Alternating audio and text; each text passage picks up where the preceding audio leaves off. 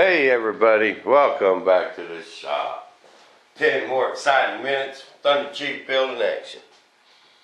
Okay, lost my brush. Okay, now the first thing I want to do is I got all my radius bent. I just kind of had to take my time and go around there. All came out really nice. So now what I want to do is I haven't got no resin on there yet. I want to go ahead and put this piece on. This piece of glass on the top. Because I want to be able to pull it off to trim it and not get resin everywhere. Just basically it. I better do the old pour and squeegee method first.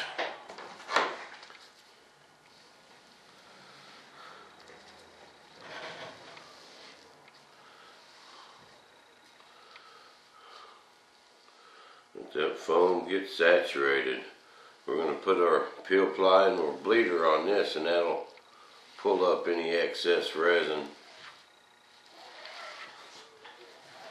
So don't worry about getting it on too thick. I mean, you don't want your glass floating, but you want your foam saturated, or your balsa, anything you want to use for this. Them China ARFs, I don't know if you guys ever noticed, but some of them's got wood in them. The composite ARF does the foam, and a few other places I've seen.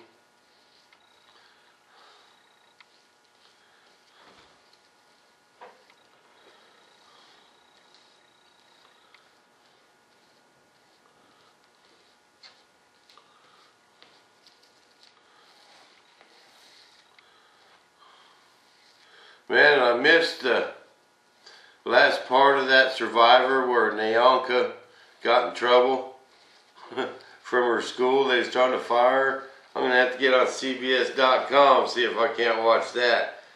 Dang, my TV was set to record all that Survivor stuff. Me and the Bobo wife went out to dinner last night, not realizing Survivor was on. I came home and I seen the record light on the DVR. Right away I thought, oh no, Survivor. I knew it was getting close to the end. So I missed part of it. So I was just watching it from the recording, you know. And it wasn't done recording yet. But I guess one of the football games delayed it or something, because it shut off, the DVR shut off with about 10-15 minutes of the show to go, because its original airtime was over. So I gotta get on CBS.com. Someone else was asking me, how do you start a project like this? What's the first thing you do?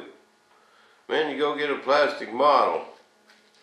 If you can get plans, and that's how you've scratch built before, get some plans. You know, you can get plans online if you want, you know, and make your plug like that if you want to do it totally from scratch. And use, you know, Dad's method, or cut them up. Cut your plastic model up and have it enlarged and go that method. That's the easiest.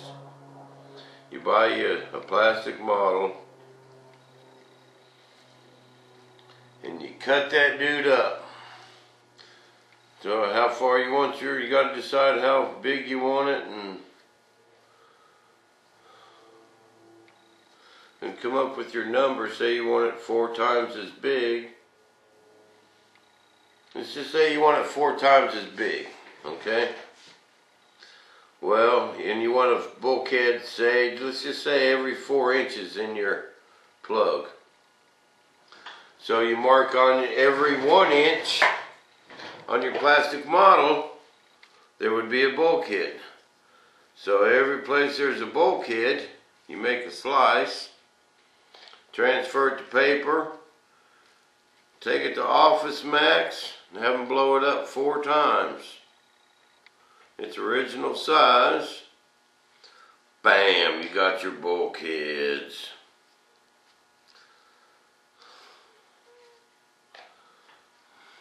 Then you go home and you jig it up.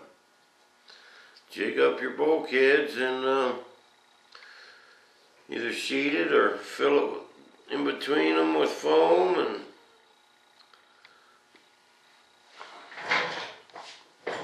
bam, you're in business.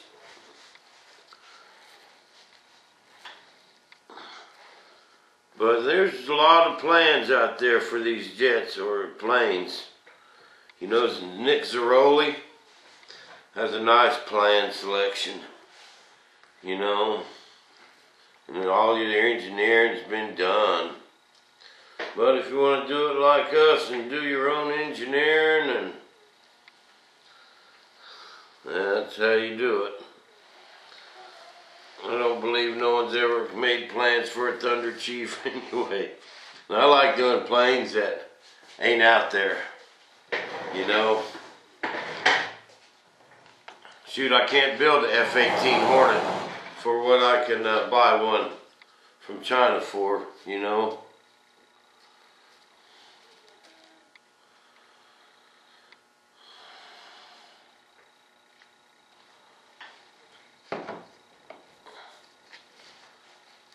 So if you want something like a 105, you just got to do it yourself.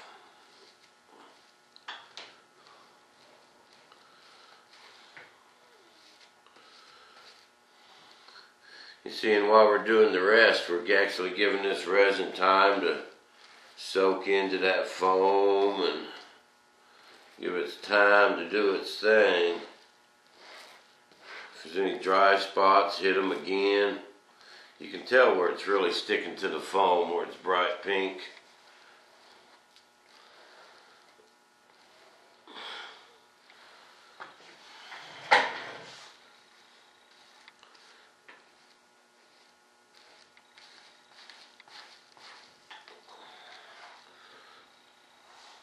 Got a cramp.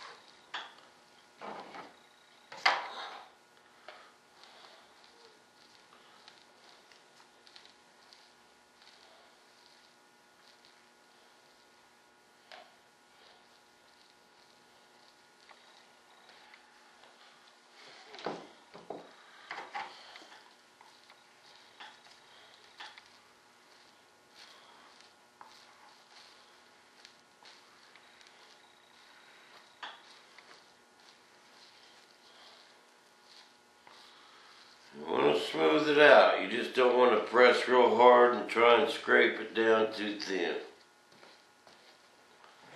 You know, we want a good bond.